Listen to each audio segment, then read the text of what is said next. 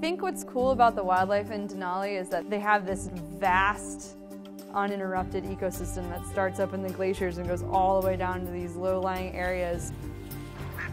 Just this very broad array of wildlife have a whole entire world that is capable of sustaining them.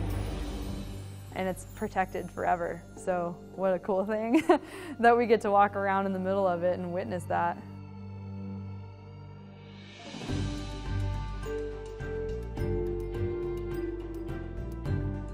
I absolutely love foxes. Ptarmigan have a lot of personality.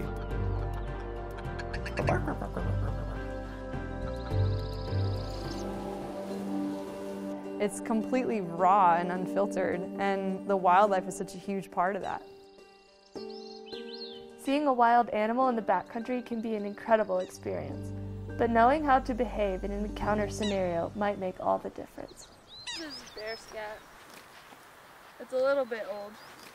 We know it's bear scat because it's big, and you can tell what they've been eating. Denali is home to hundreds of black bears and grizzly bears. Bears are omnivores. They eat anything from roots and berries to caribou and moose. I really like bears because they're so individual. There's intent. Like you can tell that they're thinking about things. When we go out on any hike in Denali, we remember the two basic rules. Stay alert and keep your distance. Do you see the little white specks? Always keep at least 300 yards or 3 football fields between you and any bear.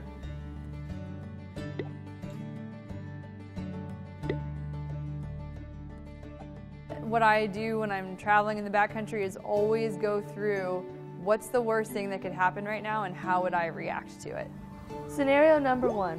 What if, as we're hiking, we spot a bear out in the distance? As soon as I see a bear, I'm thinking, all right, how do I need to change my route? It looks like it's in a sheepy place. It is. If the bear is still far away and hasn't noticed us yet, we simply avoid it. We take a different path that gives the bear plenty of space, keeping an eye out to make sure the bear doesn't move into our new route. If the bear is still far away but has noticed us, we would wave our arms over our heads and back away slowly, making it clear that we are retreating. We're going to make ourselves look as big as possible, staying pretty close together, and we're going to speak in a low, calm voice to let the bear know that we're not threatening. At this point, we don't yell or shout to draw attention to ourselves.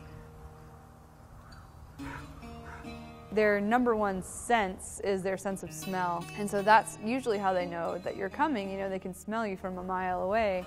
This is a really, really windy park, and so if you're on the other side of the wind, you can very easily sneak up on bears. So making a lot of noise, letting bears know that we're coming is number 1.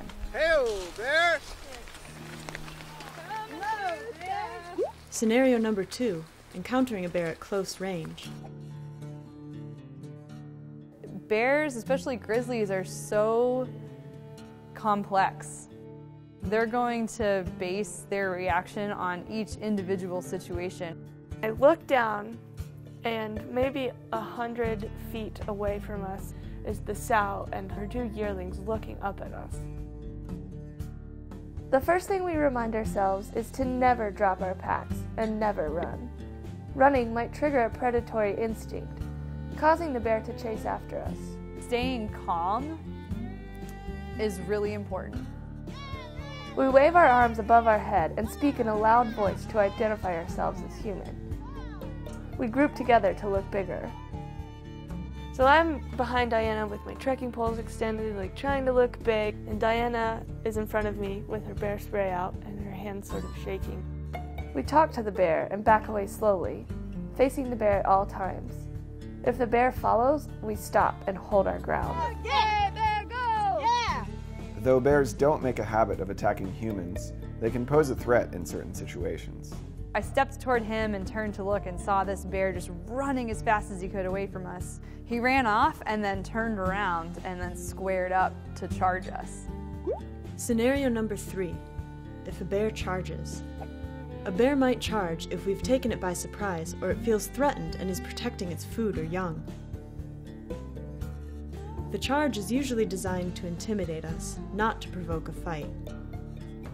The bear had squared up, was gnashing his teeth, and we had to convince him that we were not a threat, but also don't mess with us.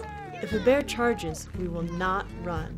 We stand our ground, yell loudly, and wave our hands, pulling out our bear spray so that we're ready to use it. Often, the bear will veer off or stop its charge, but if the charge continues and the bear is in range, it's time to use our bear spray. You shouldn't have it buried in your pack because you're going to need it right away. Once you've used it, leave the area immediately because bears and other wildlife are going to be really curious about the smell that this has. Our response in a bear attack partly depends on what type of bear is attacking. So it's important to know the difference between a grizzly bear and a black bear. Grizzly bears have these dished faces. They have these big, huge heads with like a dished-in nose, and then they have this big, muscular hump. And it's because they're digging up roots all the time or digging after ground squirrels. They have long, straight claws and short, rounded ears. Black bears have no shoulder hump. They have a straight snout, taller ears, and short claws. Black bears have a longer snout. They have kind of a Roman nose, and it's hard to use color to discern the two. Black bears tend to live in forested areas of the park, whereas grizzlies live in the open tundra and are often found along gravel bars and streams. Grizzly bears, they're just trying to preserve themselves. So if they see you as a threat, then they're going to try to convince you, like, you don't want to mess with this. Scenario number 4. What if the bear is about to strike? If a grizzly bear is about to strike, we drop to the ground and lay flat on our stomachs. Or we can curl into a ball with our packs protecting our spines and our hands protecting the back of our necks. If you curl in a ball and play dead, they're going to mess with you for a little while and then hopefully leave you alone once they realize you're not going to hurt them. But if the bear attack escalates into biting and scratching, that's when we fight back. If a black bear is about to strike, we immediately fight back. For black bears, we do everything we can before an attack to frighten the bear away.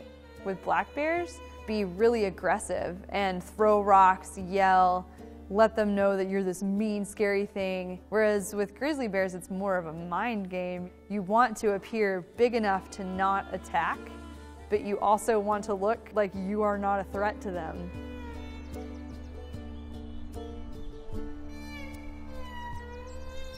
This right here is one giant bear dig with a bear just going to town, probably digging for ground squirrels. We were cooking and a bear walked basically straight into our camp. Scenario number 5. What if a bear approaches us while we are cooking? If a bear comes to our cook site while we're in the process of making food, we quickly reseal our food in a plastic bag, place it in the bear-resistant food container, and lock it.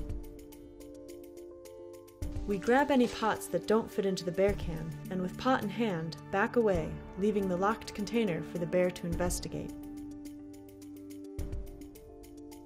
My boyfriend woke up in the morning to the shadow of a bear on the tent wall, and he was like, you know, there's a bear right outside.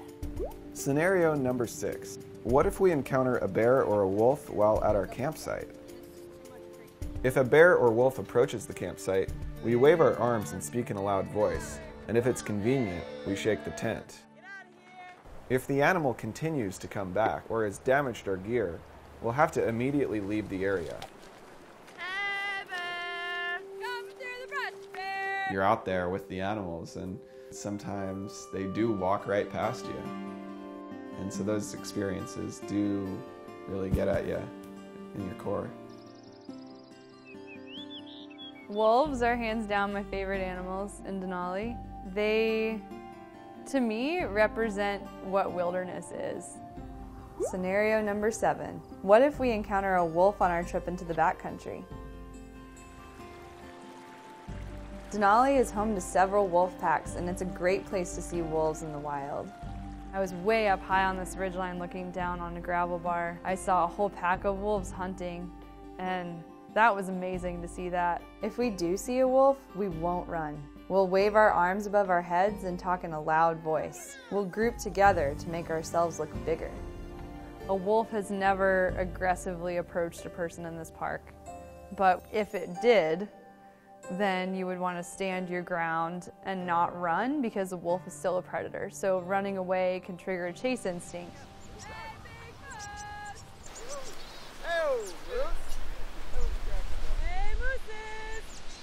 So moose habitat is generally a place with a lot of vegetation like willows, but we've got some tracks here.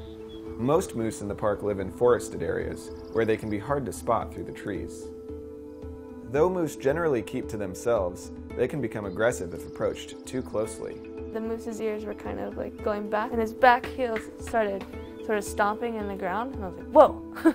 I just didn't want to be there anymore. Scenario number 8. What if we come across a moose while hiking and it runs at us? In late September, early October, during their breeding season, the male bulls can be especially aggressive. In early spring, mothers protecting their young are prone to attack and should be treated with extreme caution. We should always be at least 25 yards away from a moose. Hey, moose! If we encounter a moose at close range, we run. We dodge behind large trees, cars, or structures to put a barrier between us and the angry animal. If we're caught in the open, we should run in a zigzag pattern, dodging and changing direction often. A moose will chase us to get us out of its space. Once we're far enough away, it should leave us alone. Moose are not predators and don't have a chase instinct.